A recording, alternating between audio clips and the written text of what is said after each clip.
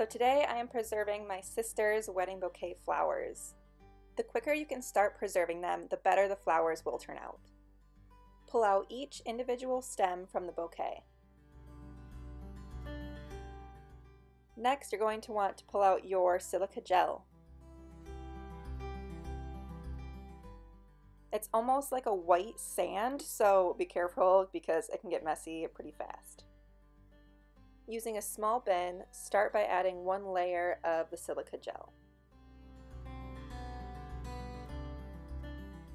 Now you can start adding some flowers.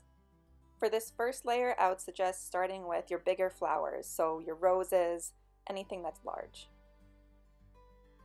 And just as a small disclaimer, the silica gel does come with instructions. I do go off of these a little bit, but I still have great results, which is what I'm showing you today. Once it's full, go ahead and add another layer of silica gel to completely cover the flowers. And also, just as a side note, I ended up purchasing 2 bags of silica gel, which was enough to preserve maybe like half of the bouquet. So really how much you need just depends on how many flowers you want to preserve.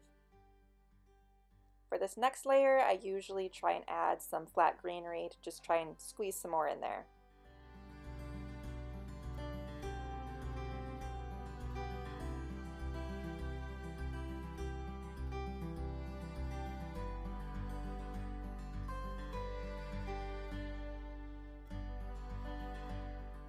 The silica gel does come with this guide. It's super awesome, and it tells you how many days your flowers need to be in the silica gel depending on what they are. I waited a total of 3 days before taking out all of my flowers.